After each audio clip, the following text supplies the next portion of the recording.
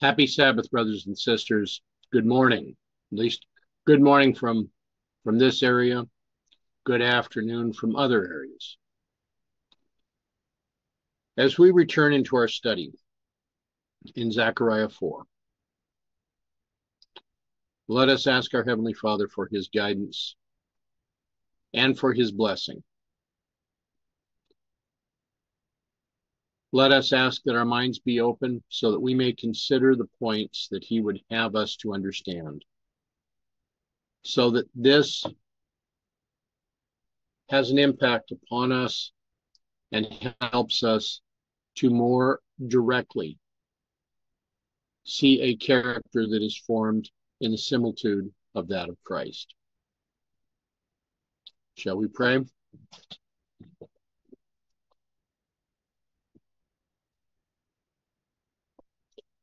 Loving Father in heaven, we thank you for these Sabbath hours. We thank you and we praise you, Father, for the blessings that you have been providing through this week.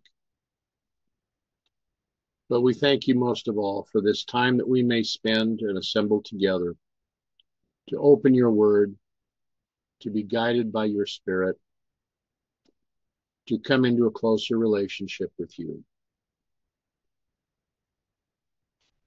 Direct us now. Help us each one. May your will be done on earth, in our lives, as it is in heaven. We thank you for this bread that you are providing us, this bread from heaven. And we ask, Father, for your direction now, that you show us what you would have us to do, what you would desire for us to consider. We ask, Father, for your guidance and direction upon those that are ill. We ask as well, Father, for your blessing upon this study and for all that have assembled for this, and for those that will see you this study later. Help us now so we may be prepared for your Spirit. Guide us and direct us. May your angels attend us. Help us now, Father. For this is our prayer. For this we praise you. For this we thank you for hearing and answering this prayer. In Jesus' name, amen. Okay. Now,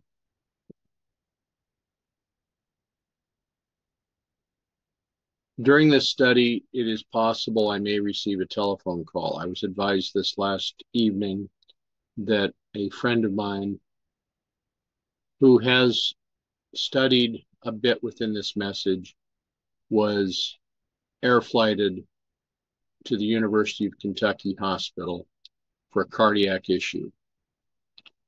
And I may wind up getting a telephone call from his wife. That would be the only interruption that I would have this time. Now, from the outset of this study, we have been going through the book of Zechariah, the last of the minor prophets that we are considering. We are in the point in the book of Zechariah where we are considering the example, the figure that we have been presented of the golden oil that flows from two olive trees. From the study that we had this last week, what is this golden oil?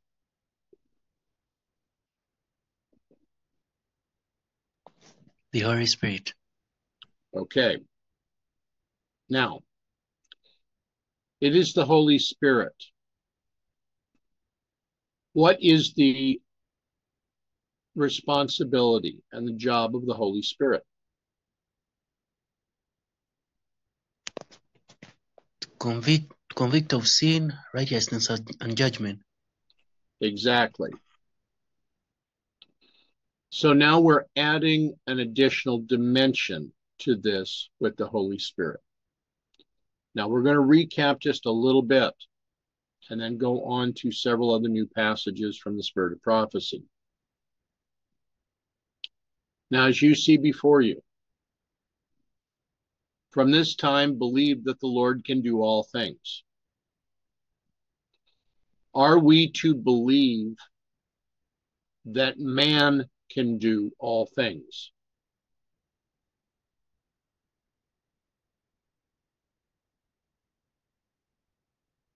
What is this statement telling us?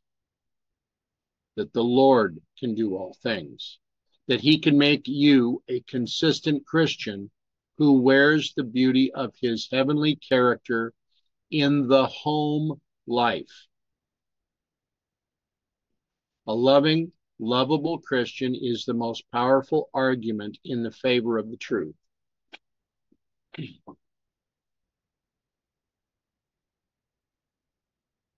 When we wear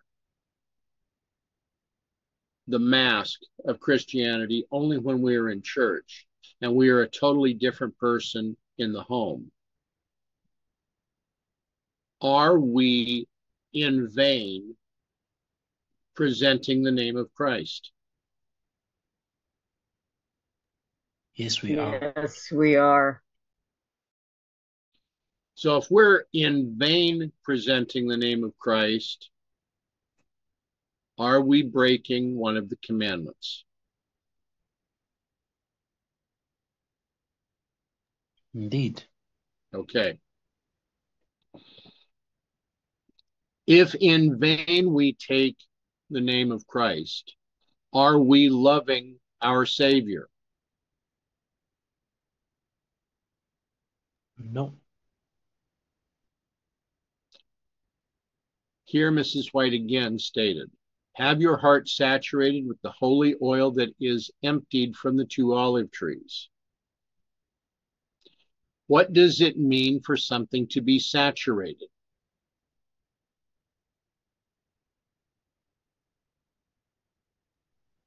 So kind to be dissolved. If we saturate a cloth, is that cloth dry, or is that cloth so wet that what it has been dipped in falls all over? Yes, so wait. We want that oil emptied from the olive trees into our hearts occasionally. Or does she say every day? Every day. Now, if we're to have this in our hearts every day, that does not allow us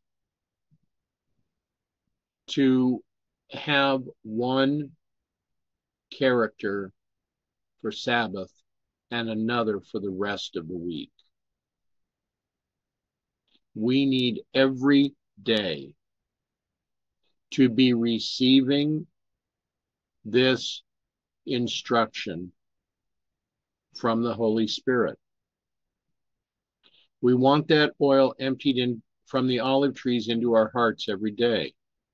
Then our tongues will speak forth the praise of our God, looking to Jesus, catching the light of his countenance, the light of his righteousness. We can turn deformity and sullenness and our many words of speech into sound words, and our deformity of character will be removed.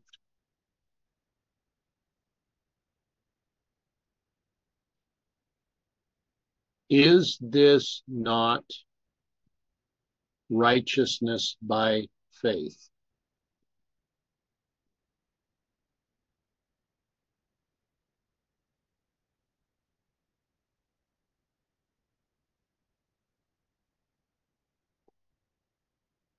Yes.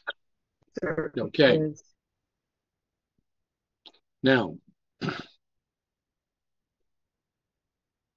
we're going to jump a little bit further down. Satan is moving with intensity from beneath and is bringing all of his forces to bear to unsettle those who have once been established in the truth.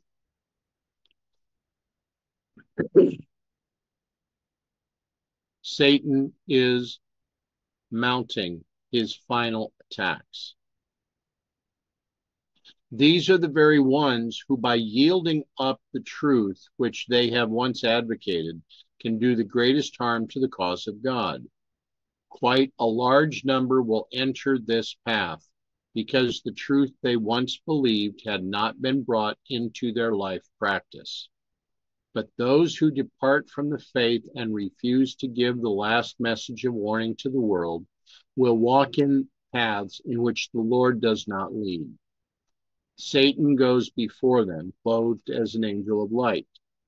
They will follow on in false paths until they shall discern what is comprehended in the wrath of the Lamb. What is this message? What is this last message of warning to the world? What do we call it?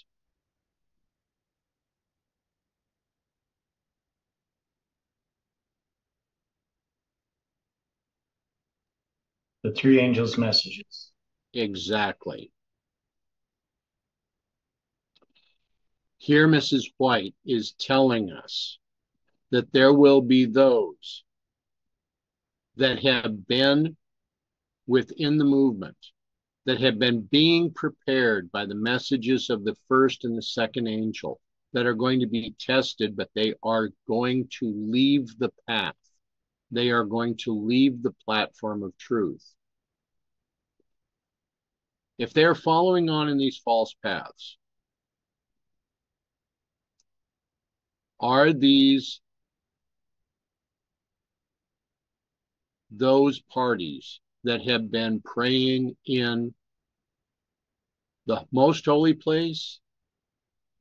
Or are they the ones that have been praying and remained in the holy place?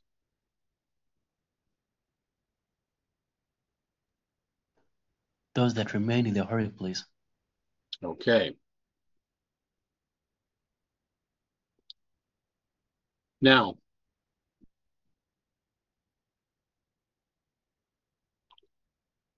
here we again begin talking about the golden oil. This oil the wise virgins had in their vessels with their lamps. This oil is the Holy Spirit, which the foolish virgins did not have. Character is not transferable. All of the virgins were asleep. Some were prepared with additional oil.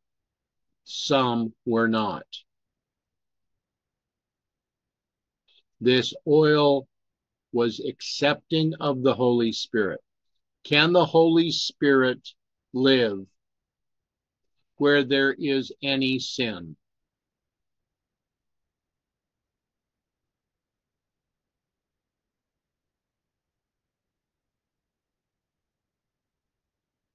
Mrs. White would say the Holy Spirit cannot live where there is one spot or one wrinkle. Can the Holy Spirit abide where there is any sin? No.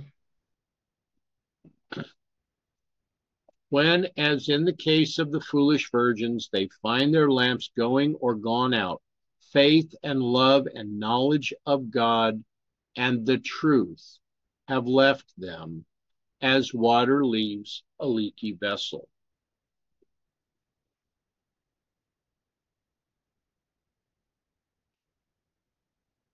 How much does Mrs. White tell us that we are to study the parable of the 10 virgins? How much are we gleaning from this presentation of Zechariah?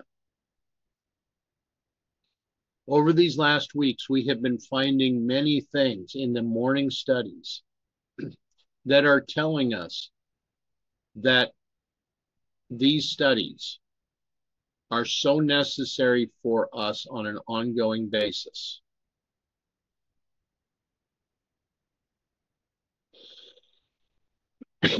Now, Mrs. White continues, we may have this holy oil. We must have it. It must be emptied from the holy olive trees, the two anointed ones that are commissioned to empty the oil from themselves and communicate it to the churches.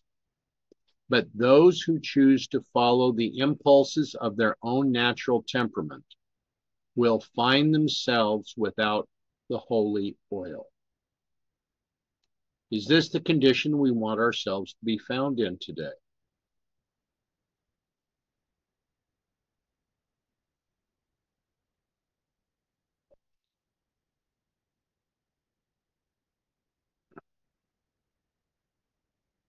The next statement is very simple.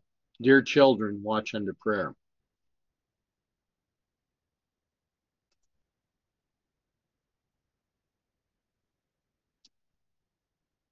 Okay, now in a comment from the chat, it says that this passage, so noted, describes the third angel's message on our hearts.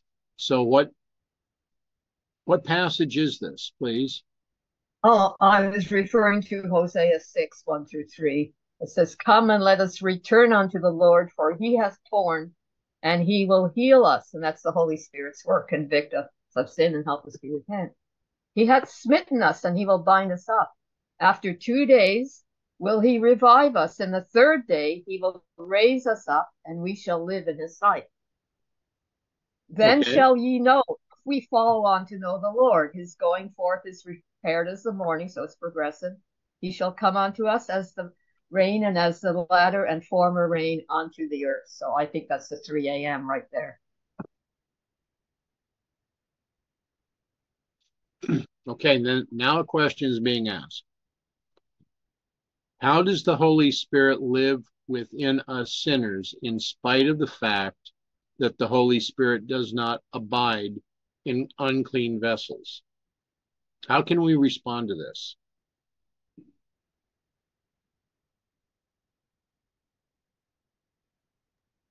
We need to ask God to purify our hearts, and we need to really make a great effort to follow with his guidance. Just follow him and do his will rather than our own. Now, this has been a long week with a lot of work that I had not anticipated. One evening,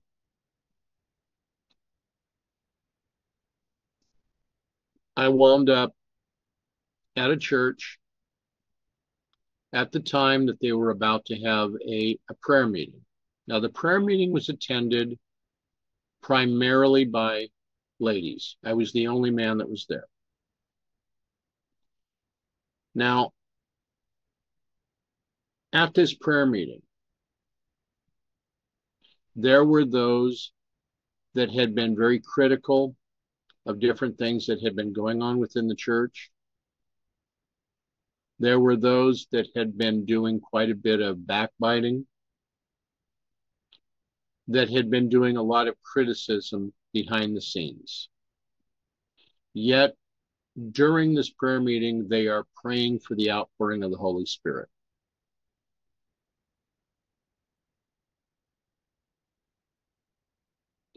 Now, our question that we're seeking to answer, how does the Holy Spirit live within us sinners when the Holy Spirit cannot abide in unclean vessels? The Holy Spirit can only go where a heart is willing to receive it.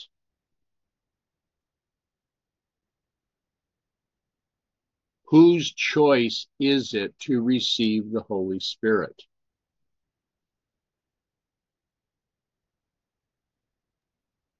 It's for me as a Christian. So, are we safe in saying that it is our choice whether or not we're going to receive the Holy Spirit?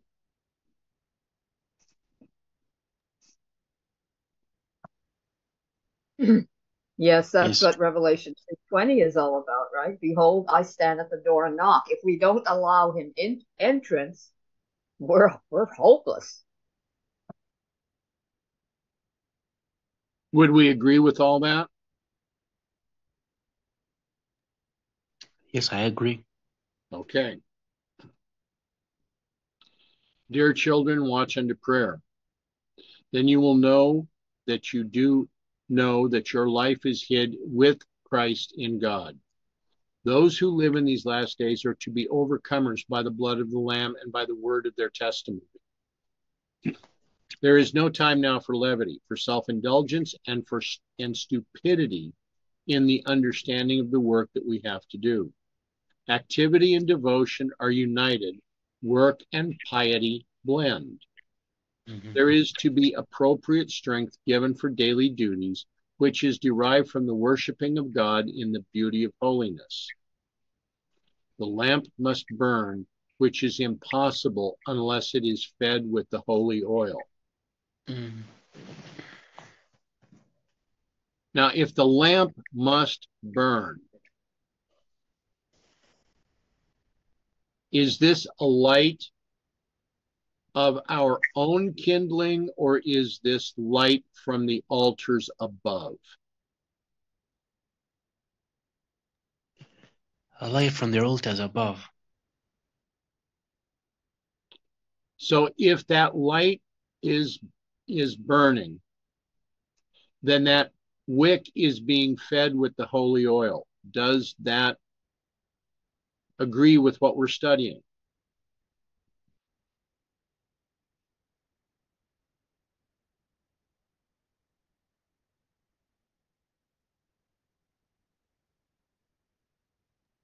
I have not got you. You don't understand me? Yeah, maybe you can repeat your question. Okay. If the lamp is burning, where is the light? Where is the fuel coming from? Where is the oil coming from? Is this something that we are providing, or is this being provided from heaven? It's provided from heaven.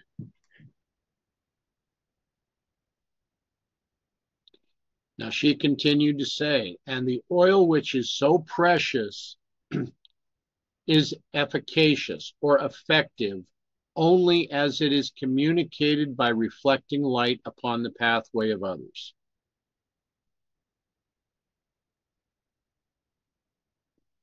If we stand and we are being critical of others, if we are choosing to reflect the character of the adversary and not of Christ, will our lamps burn from the holy oil? Not at all.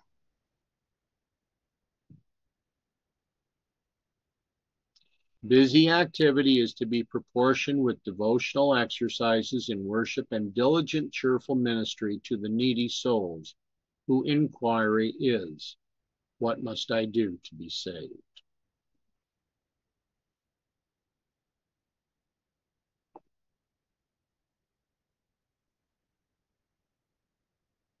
Now,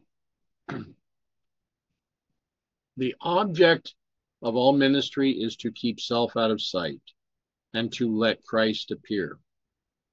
The exaltation of Christ is the great truth that all who labor in word and doctrine are to reveal.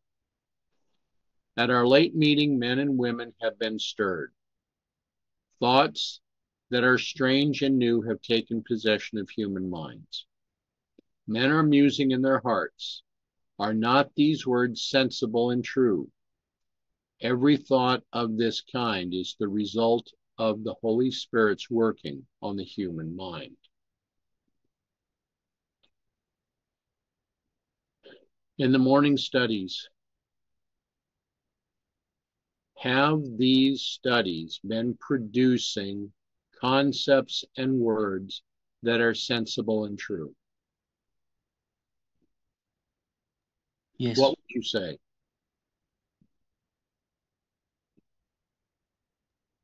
Yes, they have been given us since they have been sensible and true. Okay. If the advocates of these new themes and doctrines are sustained by the word, if their spirit and actions make them witnesses for God, if the truth light shines through them in clear, bright beams, if they reveal a patient, kind, forbearing spirit, the efforts made by the adversaries of truth, as in Christ's day, will be powerless. If these misapply truth, as they surely will, if they misinterpret and wrest the scriptures in order to sustain error, if they make personal threats that they may stir your passions to retaliate, as they certainly will do, keep your words pure and calm. Remember that Jesus is by your side to help you reveal his spirit and not your own natural temperament. Amen. Brothers and sisters, are these my words or are these the words of the prophet?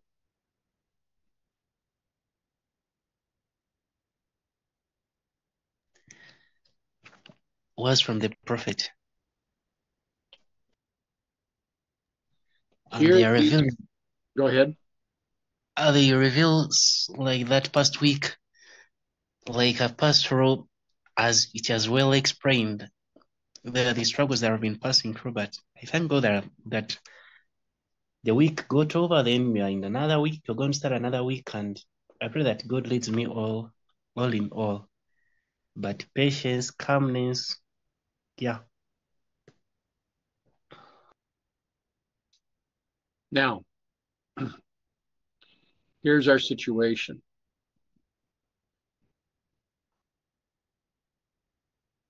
There are many things that we are studying. There are many concepts that we are bringing forward because they are to help us in the refinement of our characters.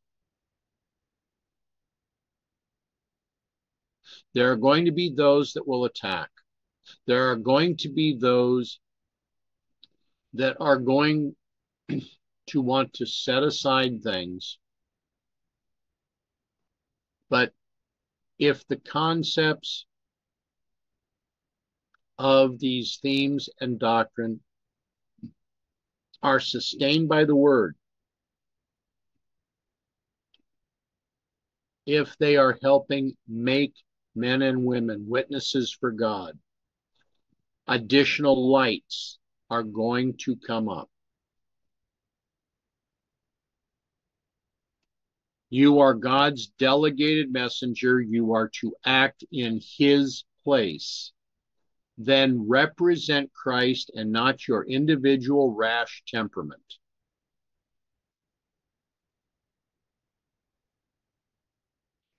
Angels of God are close beside you, and they will keep you in peace and will give you words to speak, which will be as a sweet odor. This will show you that you have the Spirit of Christ and of truth. It is not by your show of knowledge or of superior talent or philosophy that you reveal Christ, but by keeping your own soul emptied of your natural self.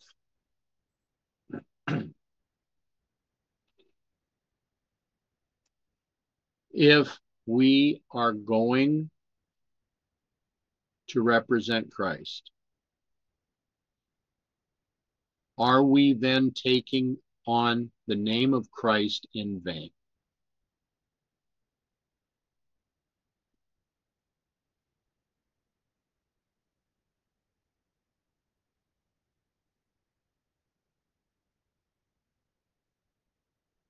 There are two hymns that come to mind. Take my life and let it be. There's another one whose title I forget. Live out thy life within me, O Jesus, King of Kings. Okay. Now, so the study last night, of course, relates directly to what we're doing here. I know. So with all of this, we give reference again to Zechariah 4, verses 11 to 14. And as we note from verse 14, we are told that these are the two anointed ones that stand by the Lord of the whole earth. Where else do we find two anointed ones that stand by the Lord?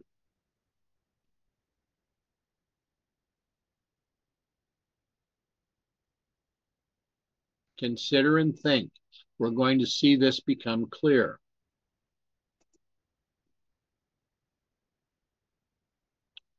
Praise God, brother.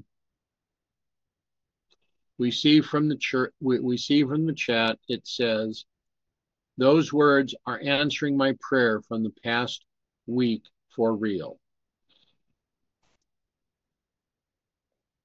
For this we praise God. For this we should thank God.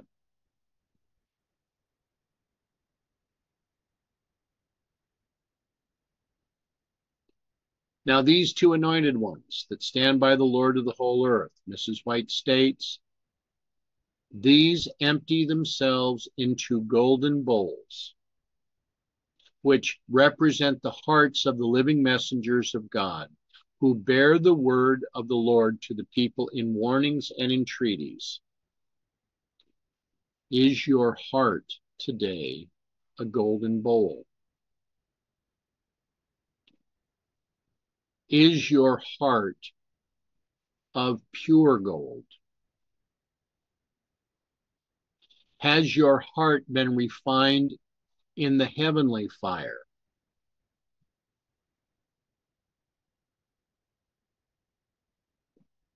The word must be as represented, the golden oil, emptied from the two olive trees that stand by the Lord of the whole earth.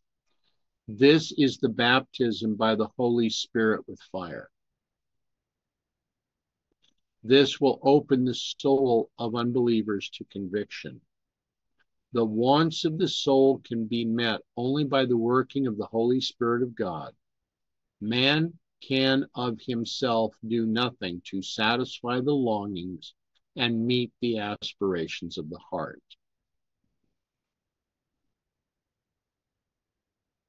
How many of us today are willing to undergo that baptism of fire?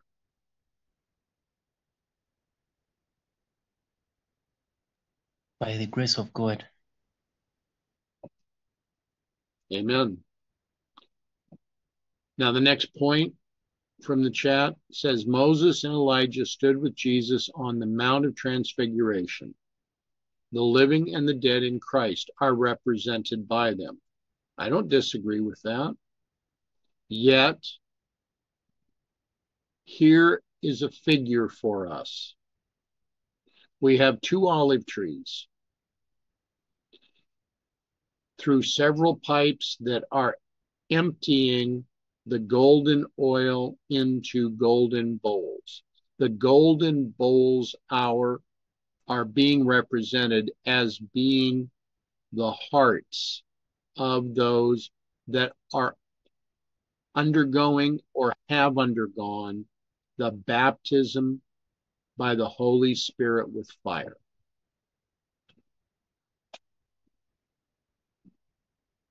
Consider that, especially when we are considering that Christ is our refiner of gold and silver.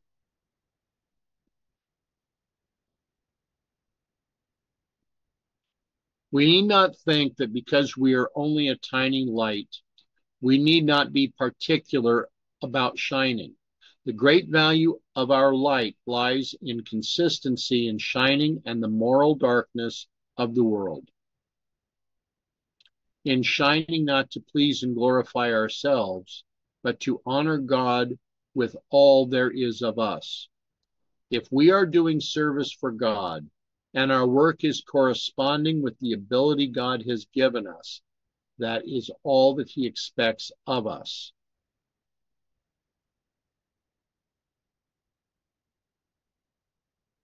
Are we willing to do that which God expects of us? Next again, she quotes Zechariah 4:1-6 and 11-14. We know that the lamps which give us light have no light in themselves. They cannot fill themselves. So the holy appointed ones must empty the golden oil into the golden tubes.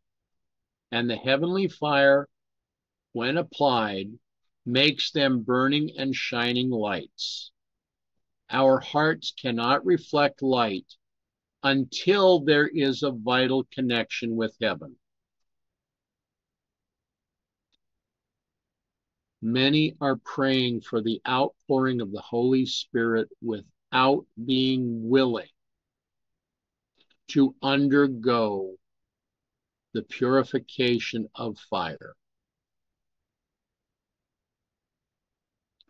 Now, what happens to the impure, to the impurities that are found within the gold and the silver when fire is applied?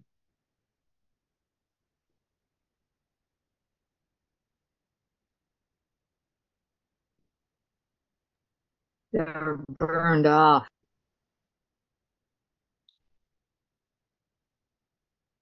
Have you ever thought that those that are praying for the outpouring of the Holy Spirit without being personally prepared are actually praying for their own destruction?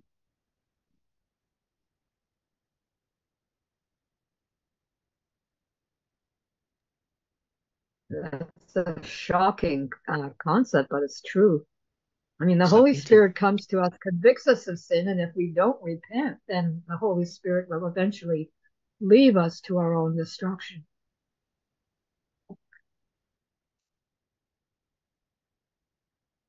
We have to consider that we cannot reflect any light until there is a vital, ongoing, daily, hour by hour, minute by minute connection with heaven, which is vital. This alone can make them burn steadily with holy, unselfish love for Jesus and for all who are the purchase of his blood. And unless we are constantly replenished with the golden oil, the flame will die out. Unless the love of God is an abiding principle in our hearts, our light will go out. Heart work will reveal itself in actions. Those who appreciate truth and righteousness will show by their zeal, by their efforts to give the light to others. Paul said to Timothy, "Take heed to thyself and to thy doctrine." 1 Timothy 4:16. Those who are chosen vessels must reflect the character of Christ. Through these, the grace of Christ flows in rich, pure streams from the river of the water of life, enabling them to bless all with whom they come in contact. Are we being this kind of blessing today?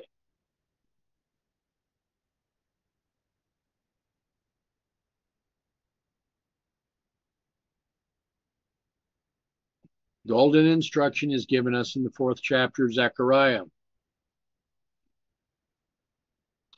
The angel that talked with me, the prophet writes, came again and waked me, as a man wakened out of his sleep, as a virgin wakened out of their sleep, and said unto me, What seest thou? And I said, I have looked, and behold, a candlestick all of gold, with a bowl on top of it, and his 7 lamps thereon, and 7 pipes to the 7 lamps, which are upon the top thereof, and 2 olive trees by it, one upon the right side of the bowl, and the other upon the left side thereof. So I answered and spake to the angel that talked with me, saying, What are these, my Lord?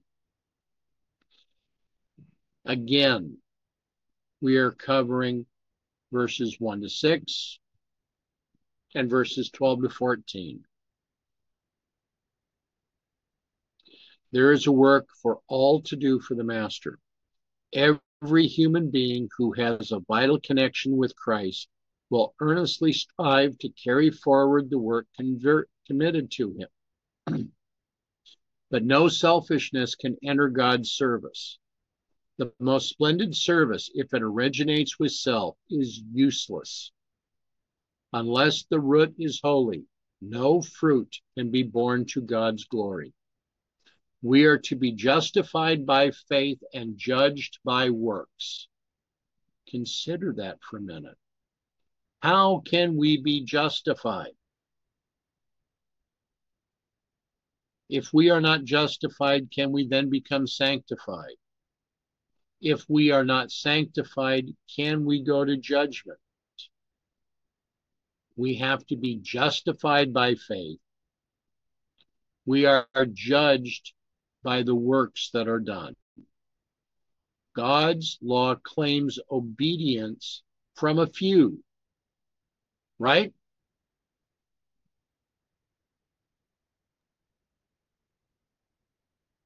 Well, no.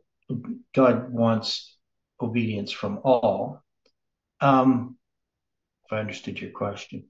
You did understand it. What's that? I said you did understand it. You're right. Now, this thing that we are justified by faith and judged by works is, I understand it in a way that we are justified by faith. That is, we are saved by faith. Right. But if we put our works as what God is to save us by, we will be judged by our works. That is, the wicked are judged by their works, but the righteous are judged by their faith or saved by faith. So, at least that's how I understand it here. So, I mean, God does claim obedience from all and condemns disobedience. So we all are disobedient. If we were to be judged by our works, we would be condemned, right? Correct. Right. So in order to be saved, we have to be saved by God's grace through faith. There's no way that we could be saved by our works, because our entire life would have to be taken into account. Not just, the last moment of our life or the last few years or even chosen moments, because salvation is by grace through faith. But the wicked are judged by works. And every time you see it, that they're condemned by their works or judged by their works or by their words, it's always the wicked that are judged by their works. But the righteous can't be judged by their works. Because if we look at our works, they're imperfect. So we have to be justified, made righteous by faith. Now, of course, that faith will work, right? It will change our life, but we're still never judged by our works. Hopefully that's clear. Is this Right. not identifying two classes? Yes. Yeah, So, there's two classes: those that are justified by faith and those that are judged by works. those that God are just obedience from all and condemns disobedience. Two classes. so here we have God's law. We have those that will be obedient and those that will not be obedient. One standing under the blood-stained banner of Prince Emmanuel, and one standing under the black banner of the great apostate. There is no middle ground. There is none of this, I'm a good person. without total obedience.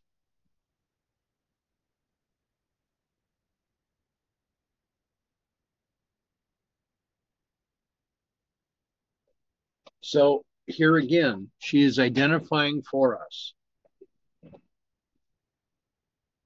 very clearly the obligation that we have.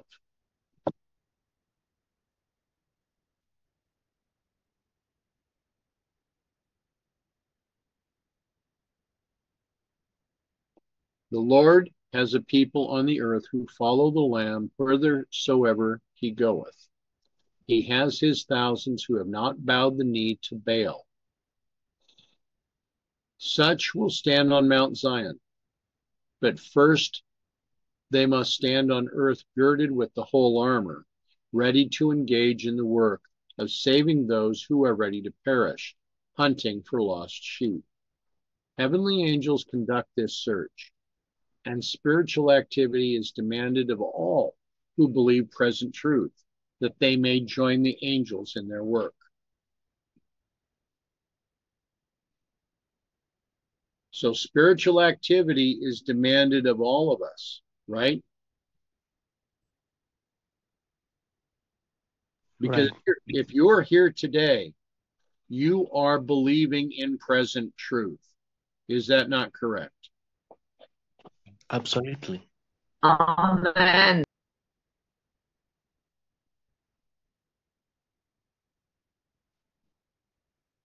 The oil with which the wise virgins filled their lamps represents the Holy Spirit. Here again, Mrs. White repeats Zechariah 4, 1-14. The anointed ones standing by the Lord of the whole earth have the position once given to Satan as covering cherub. Think about that for a second.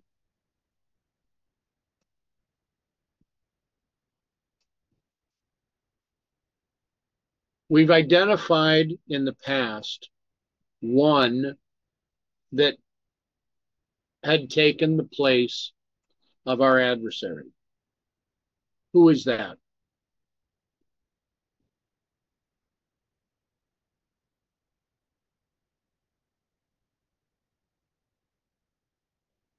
Who took the Cain? place? Excuse me? Cain? No. Who took the place in heaven of our adversary? Gabriel. Gabriel. Gabriel is one of the covering cherubs.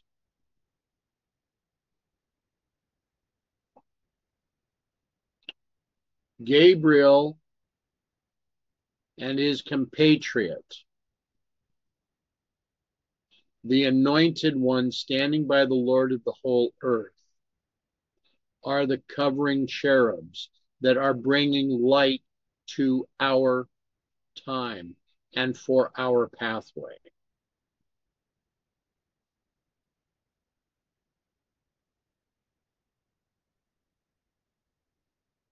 By the holy beings surrounding his throne, the Lord keeps up a constant communication with the inhabitants of the earth. The golden oil represents the grace with which God keeps the lamps of believers supplied, that they shall not flicker and go out. Were it not that this holy oil is poured from heaven in the messages of God's Spirit, the agencies of evil would have entire control over man.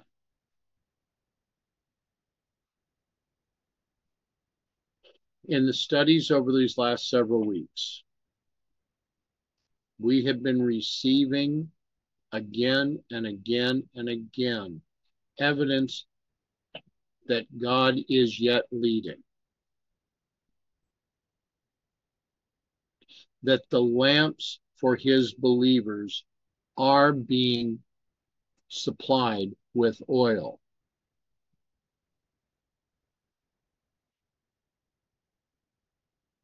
we are also being shown, we are being told from this particular document that were it not that this holy oil is poured from heaven in the messages of God's Spirit, the agencies of evil would have entire control over men.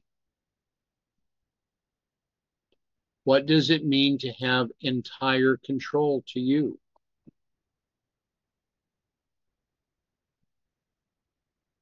Has God withdrawn his Spirit if the oil is continuing to flow? No, not yet.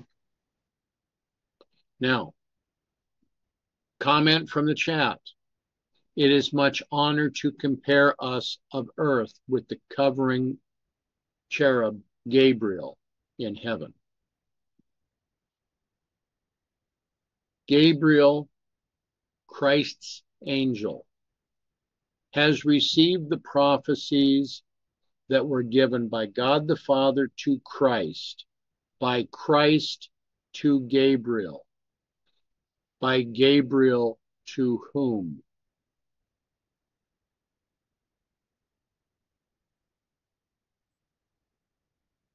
How do we read this? How is this to be read from Revelation 1?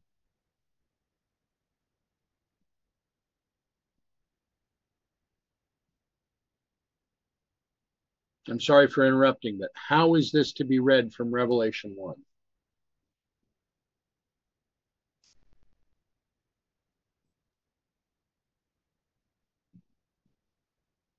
Revelation 1, verse 1, the revelation of Jesus Christ, which God gave unto him, to shew unto his servants things which must shortly come to pass.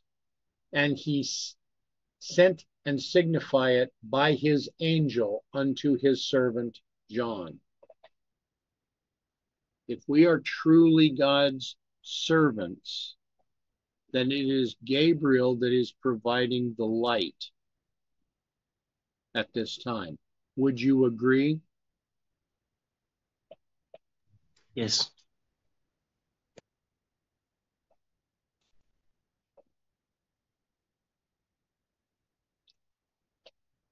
God is dishonored when we do not receive the communication which he sends us.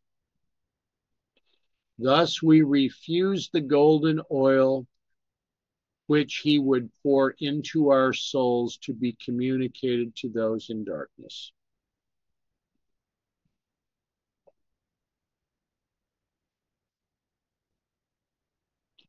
Are we willing to dishonor God?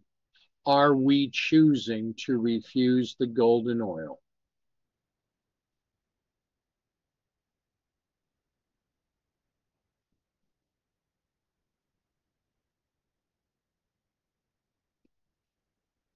When the call shall come, behold, the bridegroom cometh. Go ye out to meet him. Those who have not received the holy oil, who have not cherished the grace of Christ in their hearts, will find, like the foolish virgins, that they are not ready to meet their Lord. They have not in themselves the power to obtain the oil, and their lives are wrecked. But if God's Holy Spirit is asked for, if we plead as did Moses, show me thy glory, the love of God will be shed abroad in our hearts. Through the golden pipes, the golden oil will be communicated to us, not by might, nor by power, but by my Spirit, saith the Lord of hosts. By receiving the bright beams of the Sun of Righteousness, God's children shine as lights in the world. Now, not only should we be seeing this from the Review and Herald, 20th of July, 1897, but also from February 3rd, 1903, Review and Herald. Sister White repeated this to help people understand how serious the time has been.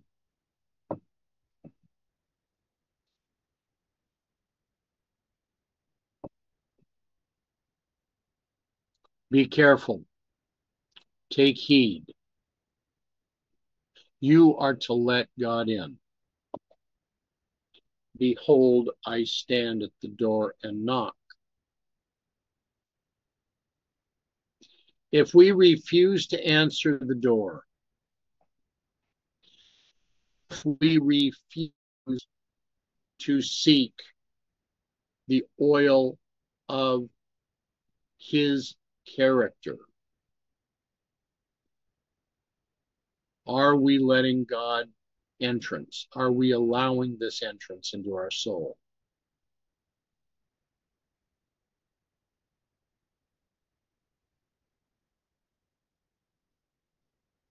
No, we aren't.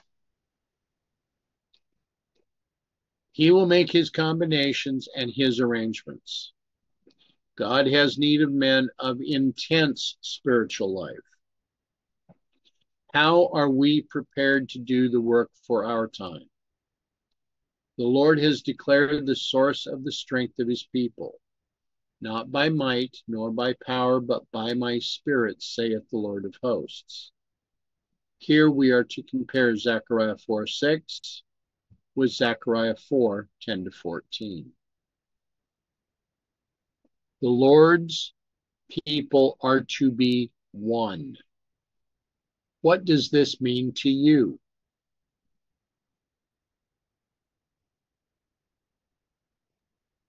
That we should have unity as God's people. Exactly. There is to be no separation in his work.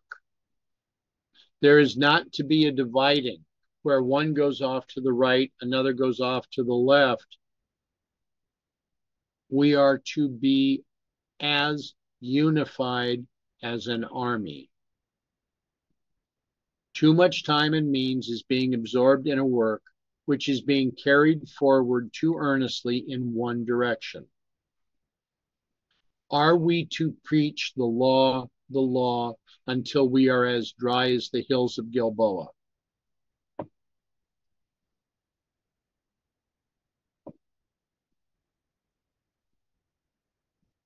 No, we are told not to do so. Was this not the point that we found our spiritual forefathers entering into in 1886 and 1888?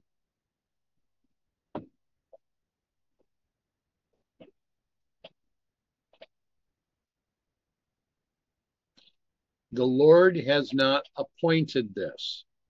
He has not appointed us to go earnestly in only one direction. We are not here to decide to go onto the right or to the left. Are we to have a division in the gospel message? Are we to have the right arm of the gospel separated from the body?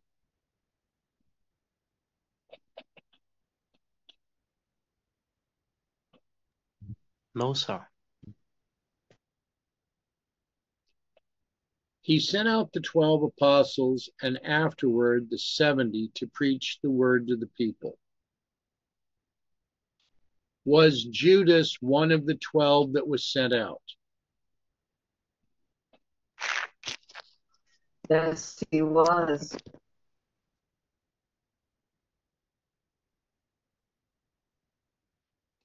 The news of the kingdom of God was preached, and power was given to them to heal the sick and cast out devils, because their word, their work was done in the name of Jesus. The two influences must not be separated. God's commandment-keeping people must be one.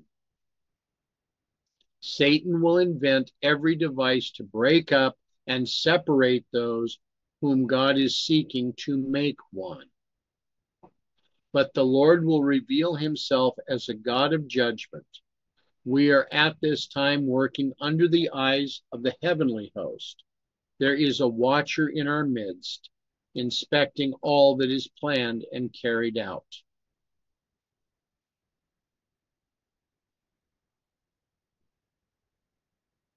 We may go all over the world full of the talk of the word and yet keep Christ out of the heart. That's a fearsome thought. The truth is kept in the outer court, and Christ meets us with the words, "Friend, how camest thou in hither without the wedding garment?" The voice may even utter the highest oracles of God's word, yet the men may not have put on the wedding garment. They are building on a sandy foundation, hearers of the word. They come to the banquet, but they have not put on the robe of Christ's righteousness. The work of the Holy Spirit is to them a strange work. They are not doers of the word. The living oracles are not their guide and their director.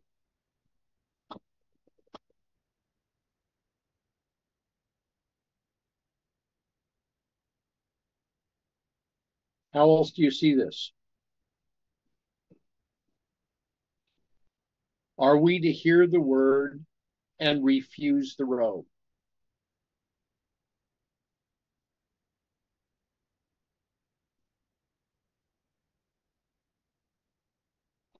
What was Christ's admonition to his followers that caused many to walk no more with him? They need to eat his flesh and drink his blood. They need to stay in his word and hearing from him and beseeching him to fill us with his spirit daily. Did those that walked no more with him accept his robe of righteousness? No, they didn't. They threw it off if they had ever had it.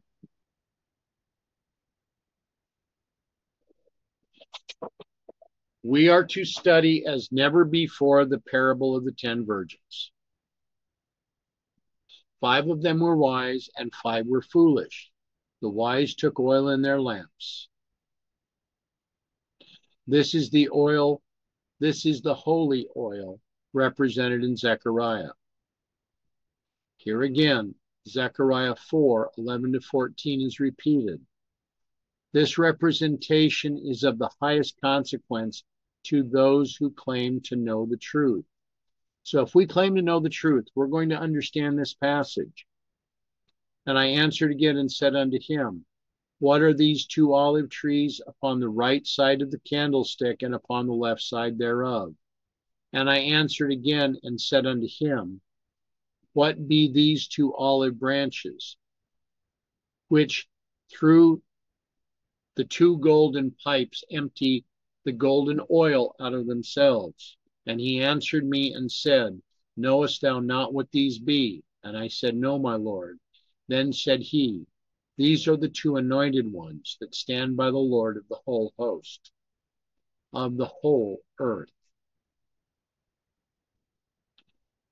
But if we do not practice the truth, if we have not received the holy oil, which the 2 golden pipes empty out of themselves, the oil is received into vessels prepared for the oil. The Holy Spirit is received into hearts which are prepared for it.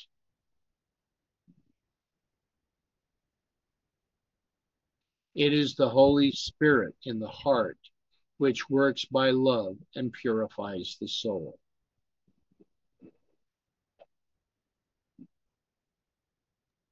Amen.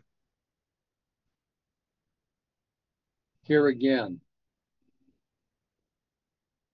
the Holy Spirit cannot abide where there is a single spot or wrinkle. The Holy Spirit cannot live where sin is in control.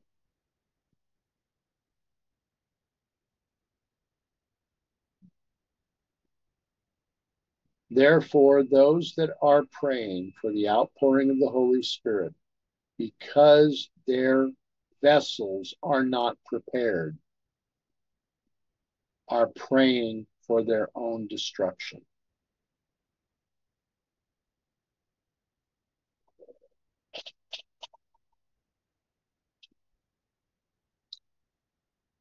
We must have greater confidence and earnestness in practicing a thus saith the Lord.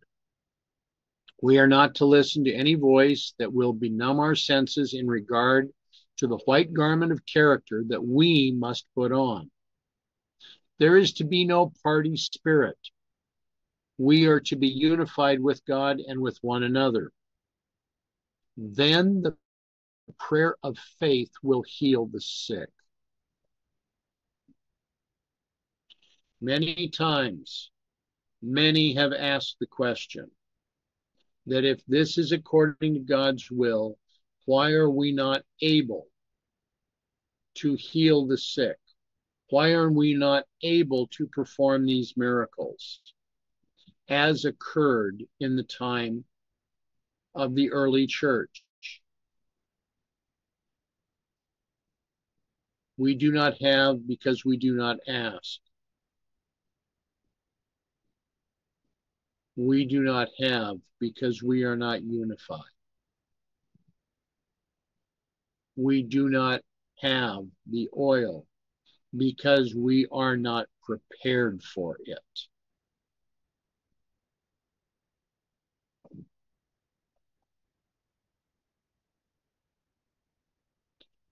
Now, this next document was written on the 16th day of the 7th month.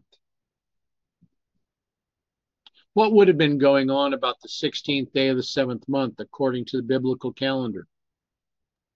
The Battle of Tabernacles. I'm sorry, I didn't understand. The Battle of Tabernacles, or camp meeting. We would have tabernacles. We would have the Feast of Tabernacles going, right? Yes. It would be a time of the final feast of God's year, right?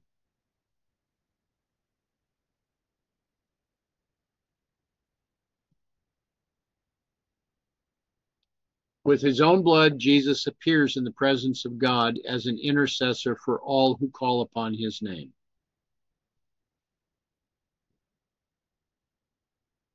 He is the advocate in behalf of the guilty. His blood cleanses all from sin who accept him as their personal Savior. Is it a sin to break the commandments?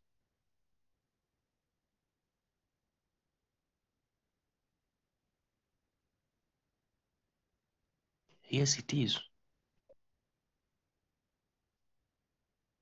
So, in this, we have all fallen short of the glory of God.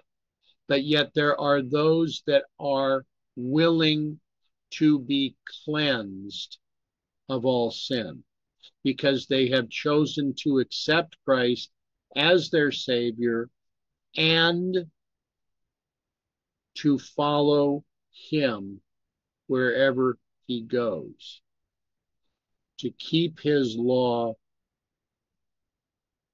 and to become every day closer with him. The memorial of his sufferings and death upon the cross, the penalty due to the transgressor, is efficacious for all who believe that this propitiation in the presence of God is a perpetual offering. Christ claims that the provision made entreaties him, entitles him to make the assurance to all who seek him.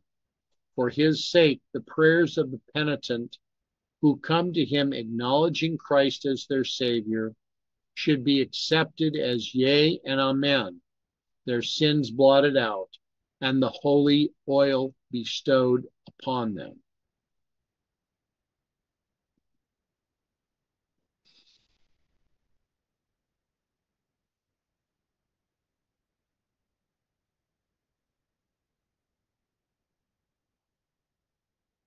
acceptance, sins removed, oil bestowed. How many steps is that?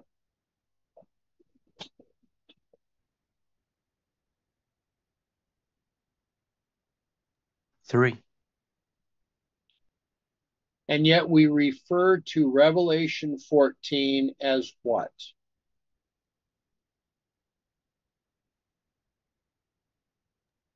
Three angels' messages. Is it also not a three-step prophetic testing message? Right.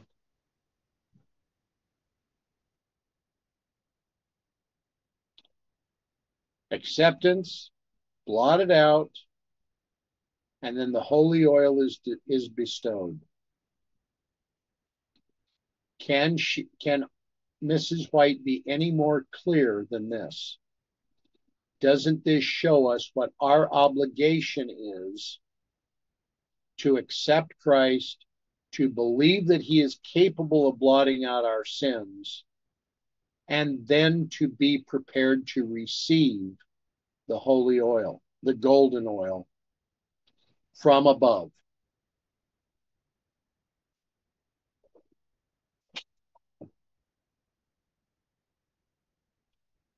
Then answered I and said unto him, what are these two olive trees upon the right side of the candlestick and upon the left side thereof?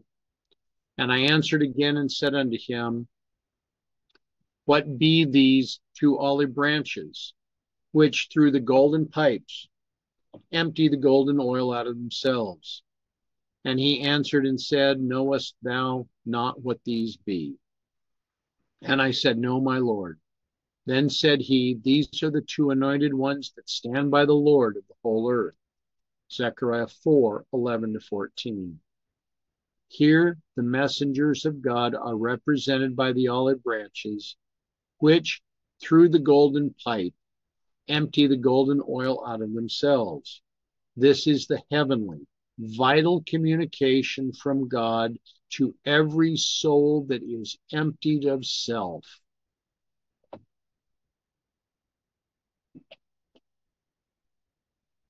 The heavenly oil is communicated to the human agent, is to be given to those who are consecrated channels to flow forth from them to others. If you are backbiting, if you are condemning, if you are gossiping, you are not receiving the holy oil. Your heart, your vessel is not prepared to receive this.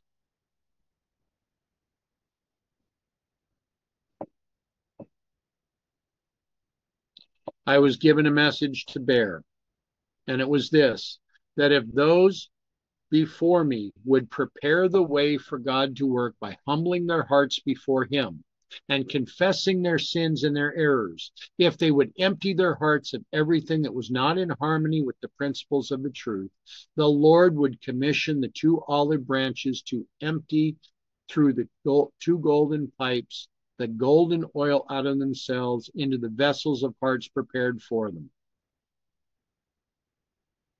These are the two anointed ones that stand by the Lord of the whole earth, not by might, nor by power, but by my Spirit, saith the Lord of hosts. When we take God at his word, when we believe on Christ without doubting, we shall see his Holy Spirit working upon human hearts.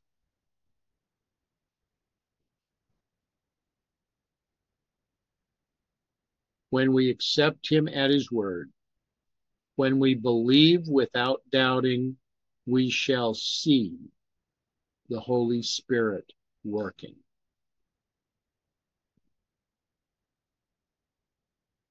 But when there are contentions and divisions, when those who claim to believe the truth educate their powers of criticism, the Lord cannot work through them to his own name's glory.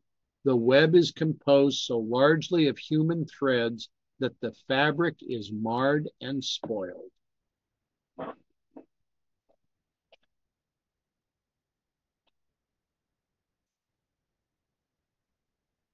These paragraphs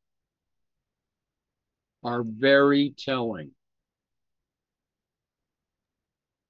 Well, what you just read about the web being composed of human threads, it reminds me of the story of Samson in Judges 16. Okay. Now, why does it remind you so? When he had his hair woven into the fabric, I guess that symbolized us trying to do the work of God, but so much of self is woven into it that the whole work is marred.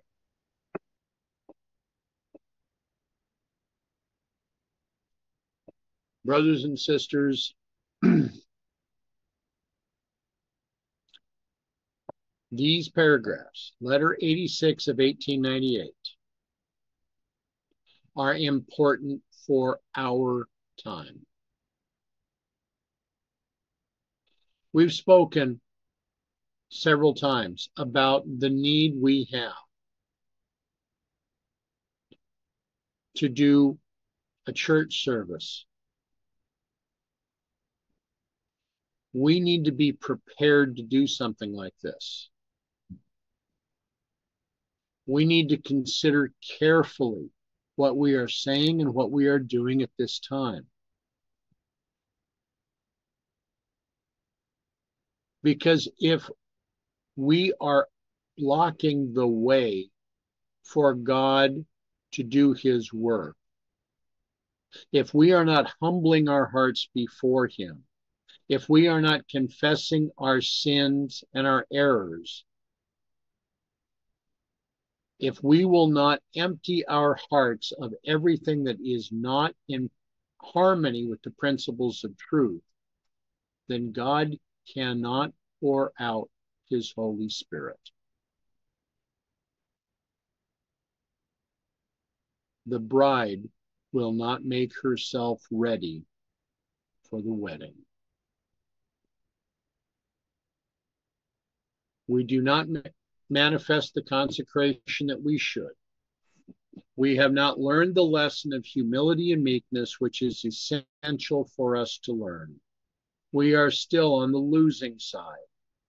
Those who teach the truth, as well as those who receive it, have yet to learn the most difficult lesson given to man to learn. They must realize the nothingness of human wisdom.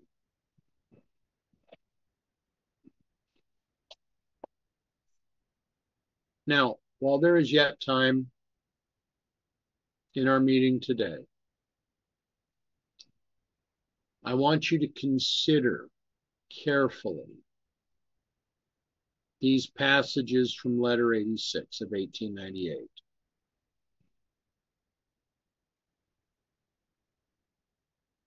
There are many such letters that Mrs. White had provided to others. She is showing us a three-step testing process that runs parallel with the three-step prophetic testing message that we call the gospel, that we find as the messages of Revelation 14. If we're not willing to be consecrated, and this doesn't mean half-hearted, this means completely, is God then able to give us his Spirit?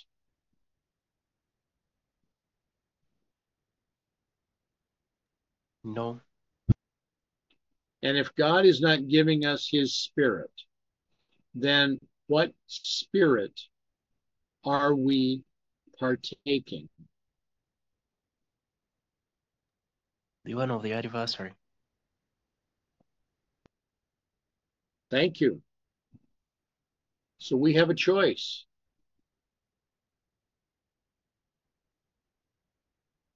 There is only two classes. There is no middle ground. Either we are choosing to follow Christ with our whole heart, with our entire heart, with everything, or we are not. It's a yes or a no. Choose you this day whom you will serve, is the admonition that was given by Joshua.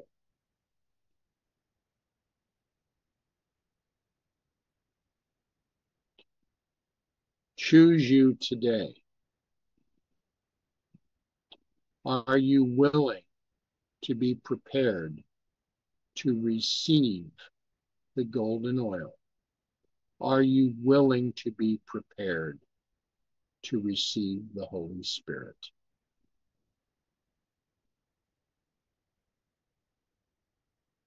Consider this carefully over this week. We are going to return to these subjects next week.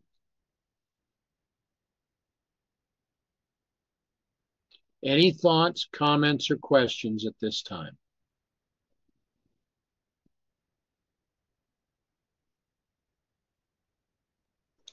It has been so helpful, more so on my side. I really appreciate it. At this point, my brother, I praise God. This is a reason to praise God.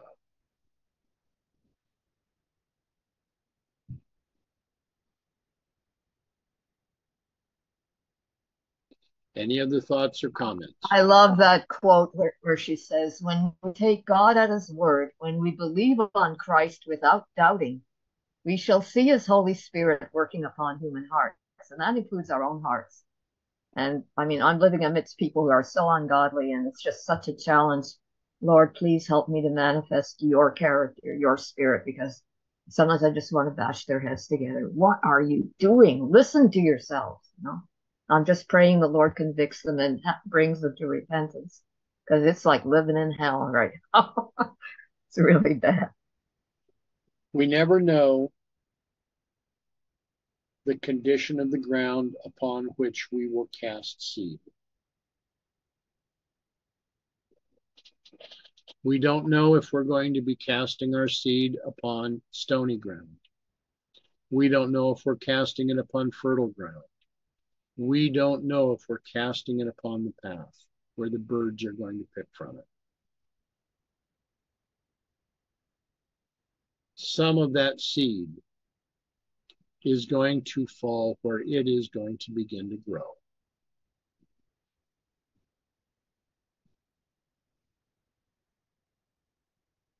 Consider these passages. We will return to this next week.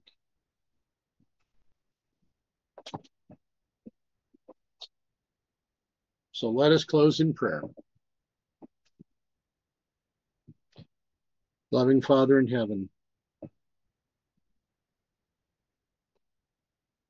we thank you for the words of your prophet, showing us our true condition. Help us, Father, so that we may be prepared. Many are undergoing the fires of affliction now. Many are wanting to be removed from the fire before the dross is consumed. Prepare us, Father. Direct us in the steps that you would have us to take. Place us where we should be. Help us so that we may surrender all to you. Guide us now. Be with us in this Sabbath. In all things we ask, we thank you, and we pray. In Jesus' name, amen.